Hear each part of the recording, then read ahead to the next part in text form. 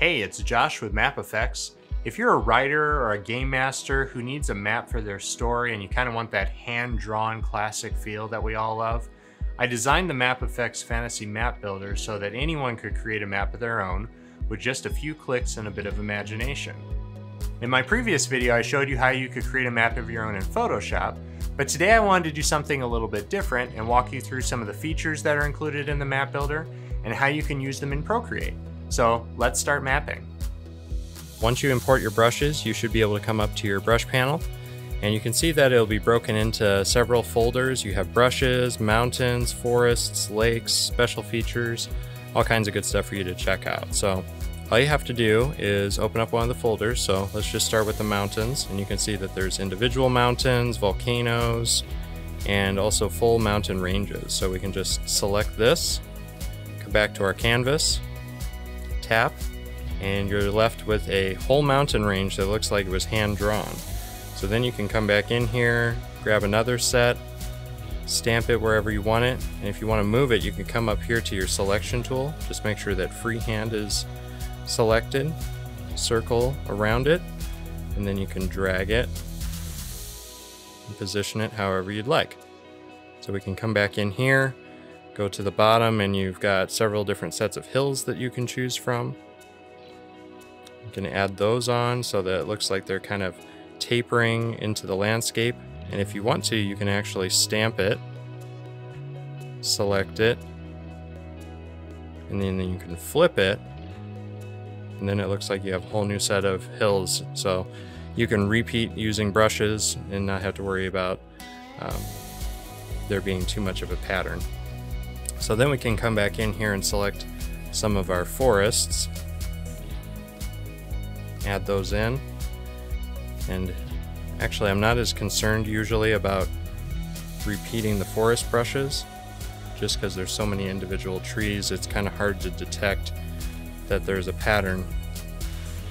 You can come back in here, add in a little cluster of 3, and there's also deciduous trees, so you can add them in, combine them into the same forest, and if you want to, you can actually come back to your selection tool, select a few of them, and just kind of reposition them wherever you'd like.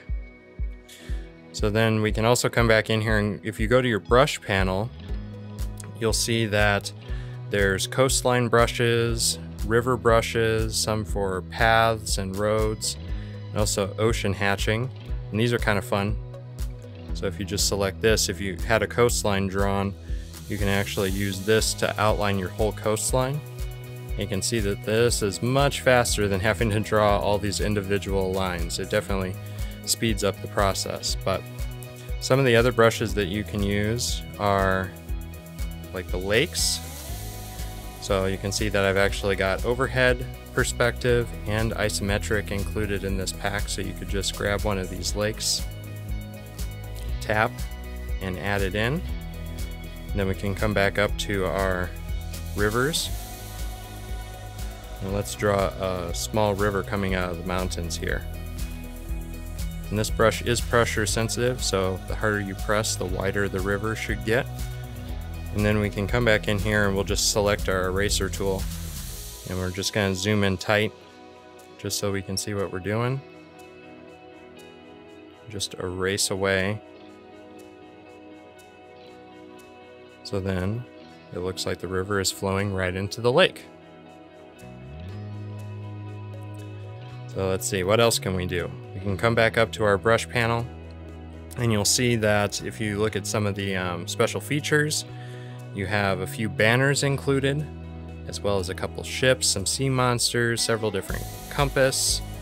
You have standing stones, castle icons, regular icons, and then we also have in the vegetation section some little clumps of grass, and these are kind of handy so that you can quickly add in little patches of grass. You can switch between them, change the grouping of them, and you also have some desert scrub, some marshes that you can use. These are kind of fun.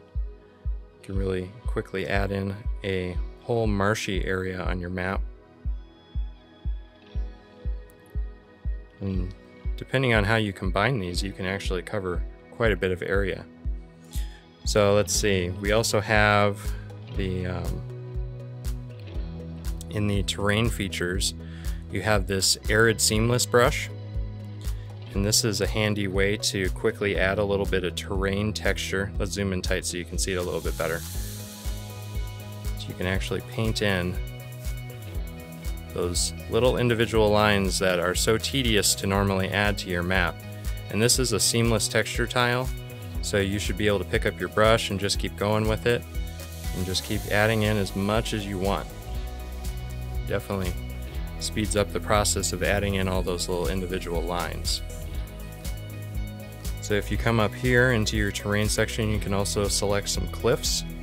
So let's actually put one in here, and I'm going to reverse it so it looks like it's actually coming down off of the mountain range. So just come up here, flip horizontal,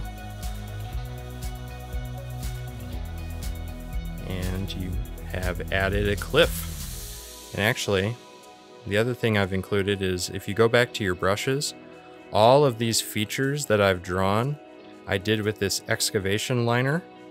So I included in the pack, so if you want to add to your line art, you very easily can just come up to this brush and add in little details and stuff, just like you normally would, and the brush will match everything else that you've added to your map, because that's the brush that I use to draw all of these features. The other thing I've included in the map builder are several paper textures, as well as this style border in different dimensions. So when you start a new project, all you have to do is open your layer panel. You can put a paper texture in the background, you could throw in the border, and then you're all set to start drawing your map. There's over 200 different brushes included in the pack. You have sand dunes, rocks, crevasses, I showed you the cliffs, and there's just a lot of different things that you can do, and it's definitely a lot faster than having to draw something like that from scratch. It's much easier to even put down a concept in a sketch. I find myself using this because then I don't get hung up on, you know, trying to draw all the mountains perfectly and getting everything exact. It's just a nice, easy way to be able to just come in here and put down an idea and combine some stuff to see if I can create a map that I'll be happy going through and redrawing myself. You can see how quickly you can create a map of your own without spending hours teaching yourself how to draw, so then you can focus more on your writing and your storytelling. If you're interested in picking up the map builder, just go to mapeffects.co and visit the shop. And if you share your map on Instagram, be sure to tag me so I can check it out. I look forward to seeing it.